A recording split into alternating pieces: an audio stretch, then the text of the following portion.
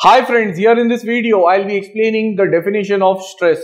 So let's get started.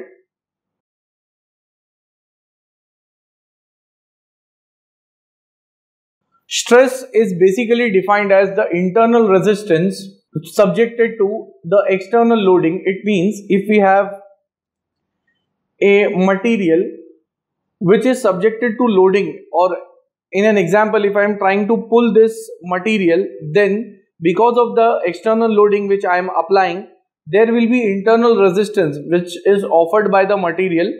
So that internal resistance divided by the cross sectional area of this element will give me the stress. So stress is basically, and it is denoted by, the notation is sigma, and it is given by load upon cross sectional area. So the load is denoted by P, area is denoted by capital A.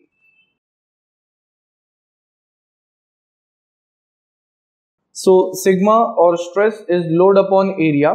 Now the unit would be, load would be having a unit of either Newton or kilonewton. Suppose it is in terms of Newton, divided by area is in terms of mm square. So the unit of stress is Newton per mm square in the SI form. Now to explain it with the help of a diagram,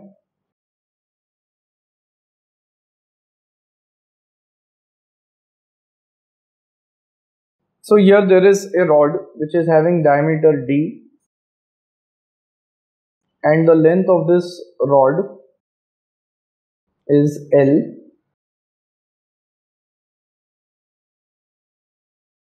Now under the action of the applied load, as can be seen here, I am applying a load P, which is a tensile load to this rod, and the load is passing through the axis. Now what will happen is, because of the amount of external loading, there will be internal resistance which will be set up, and that would be opposing this load.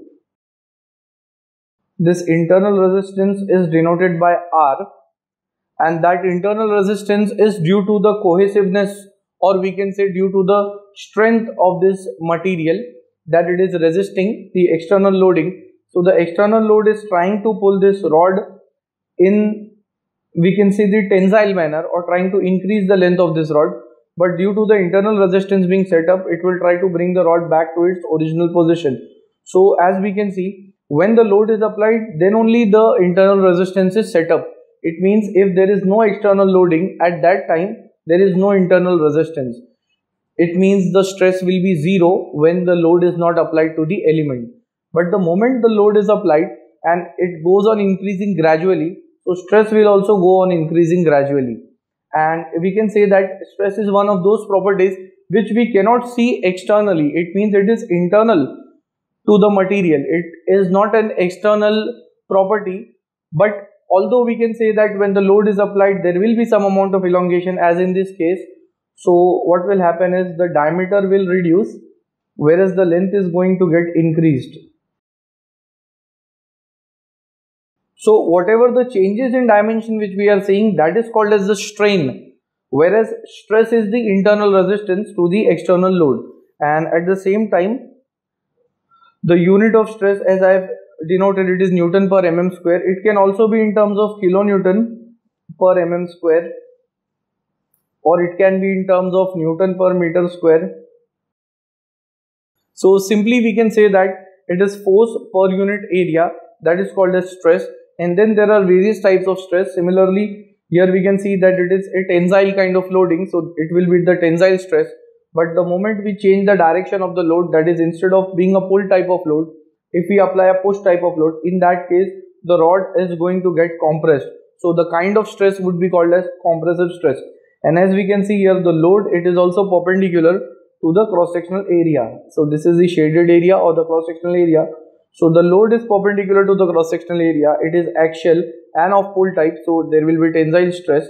And in short, if we want to just explain what is stress, simply it is the internal resistance which is set up due to the external loading. If the loading is zero, then the stress is zero, and stress is simply load upon the cross sectional area where this load is acting. So in short, that was an explanation regarding the stress. At the end, if you all find my videos helpful, you all can like, share, comment, and subscribe our channel and share it amongst your family and friends. Thanks for watching.